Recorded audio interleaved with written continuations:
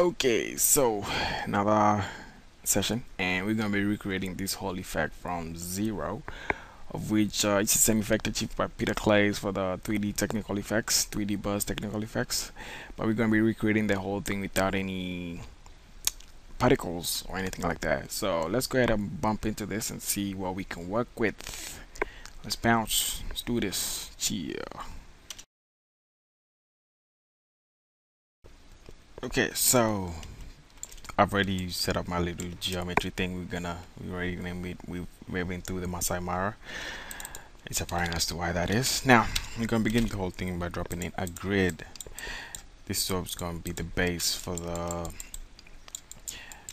geometry to be laid down. Now you can set up any resolution. I'm gonna just do 30 by 30. It's all a matter of preference, depending on how good your computer is. Now we're gonna drop a box that we're gonna copy to the grid. So copy, obviously. Alright, so we're gonna put that there and there. And now if you visualize this, obviously the box is too big, so for one we need to go ahead and rescale the box. I'm gonna scale it to 0 first, then scale it up till it fits in. Alright, so scale it up a little bit. Right about that should be plenty. So I mean, that's a good enough resolution to visualize the whole thing. Now we got two problems. As for one, we got two sides to deal with. You got one side and the second side. So let's deal with the ripple or the transition that we're gonna be dealing with. Now this is an example exactly like from Peter Clay's technical effects, where he does the boxes jumping up and down.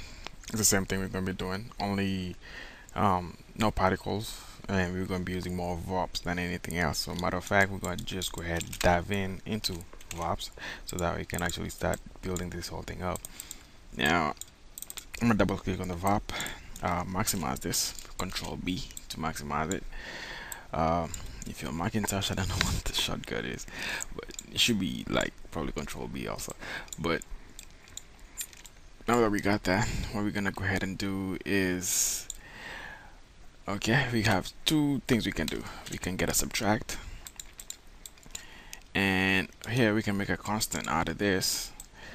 I just made a mouse click and create a constant. And now for this one, I'm gonna go ahead and press P on my keyboard so that we can set up a vector class for that. Is it a class? I don't know, but it should be on the center point, so 0 0 0. And I'm gonna put all the points. So literally right now you have all the points, 900 points passing through here, and they're gonna get subtracted to the center point over here. Now what that does is create a new vector, which actually if you output, as of right now I'm gonna output it. You can output it as an attribute. So obviously you just plug this in over here, and you're gonna have to name it something different. So in our case it will be vec or something, or just to visualize the whole thing much more easily without any kind of problems, you can actually just plug the output of this, because it's a vector, to the point normal. And that way, if I just go ahead and Control B to get out, and for one I'm have to unplug the color. Did I plug any color? No. Oh no, why did it come black? Oh, the normal is actually doing the thing, like so, that's why. So if I actually plug on this, you can see what the normals, all of them are actually looking in one direction right here at the center. All of them actually looking right there. So it's pretty much the same thing if you created this attribute, pressed D on the keyboard and added a custom attribute, which is a vector attribute, and pointed it to this particular attribute to look at. It will produce the same effect all over again, but now this is just having the normals all face to the center. Now that's just for visualization purposes, so it's not really essential. But again, in VOPs you got another style. Look at something else that you can do. If I can actually get it, it's called a distance VOP. Essentially I'm trying to redo the whole thing again. Now I can calculate the distance for every single point from okay, don't forget this global imports all the points, all the point data, right? So it's gonna calculate all the distances for all these points to this particular vector, which is the 0 0 0 vector right at the center of the world, right? So that was going to give us a distance. Now the subtract does the same thing. The only difference is you actually have to go to vector and get a length for that, and pretty much you're doing the same thing as this one node. Having these two nodes over here is actually like doing this one whole thing in one. So pretty much you can actually say that the distance VOP over here is actually a subtract node with a length all pre-multi, doing the math inside the one node, all in one node. So actually, if you actually, you're good in VOPs, you can actually create a new VOP node or something like that, compile vex to VOP type or something like that. But that's already done for us. So having that done, you can actually use this as the output that you're gonna be using, or this one. In my case, I'm gonna just go ahead and use the length because it's right there. Now for this one is also just for visualization or just to viz the whole thing. So pretty much what we need to do now is actually find a way to create a rippling effect over here. Now for the lengths over here, if I actually kind of go to a top view over here and we look at all these points, I'm actually go ahead and shade it like this. If you look at it from the center point over here, this is the closest points. These are the closest points right here on the first square, or the first cube over here, or square, whatever you want to call it. Now as you go out, they get longer and longer, right? So 1, 2, 3, 4, 5, 6, 7, going up. So the lengths are actually different for every single point. So this one will be the longest one. The length from here to here will be the longest one. So you can imagine how long that is. I don't know how many units it is, but it's pretty long, right? Now this one is 1, so all around this is 1. Now if you think about it, all of this is 1, so the next cube down will be all of them are 2 and 3 and 4. So if you can visualize it, it's just a circle going round and round all the way to the biggest one. Now we're gonna use this, just some few basic stuff just to get the whole thing running. So in our case, we can actually, for one, fit the whole thing that we need just to get everything evaluated, or you can actually use AND operators and minimum and maximums to actually create a segment of the whole curve.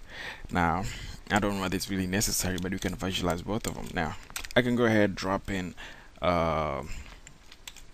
compare utility VOP over here and compare whether the length, the distance, and we're going to be comparing every single point distance. Don't forget that. Now this is VOP, so it's dealing with every single point. We're gonna make a parameter, so drop in a parameter. Alright, so the parameter over here is gonna be, now this goes up to the scene level, so it's actually over here. So you might want to name it something different, like diameter or something like that, anything which is more sensible on the sub level. Now this is a float attribute. Now okay, this is a 0 as of right now. It's a 0 value, and it's on the same 0 value, which is gonna be, this is where you're gonna get the values from and actually put it into VOPs and then bring it back out.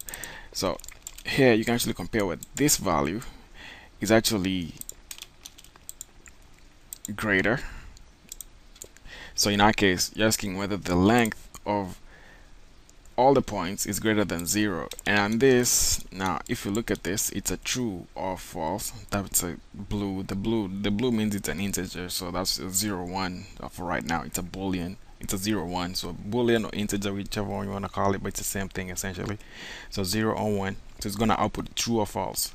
Now in our case, right now it actually output false because there's no single point. It's actually I would output which one is greater than 0. All of them are greater than 0, so every single point actually get evaluated in this case.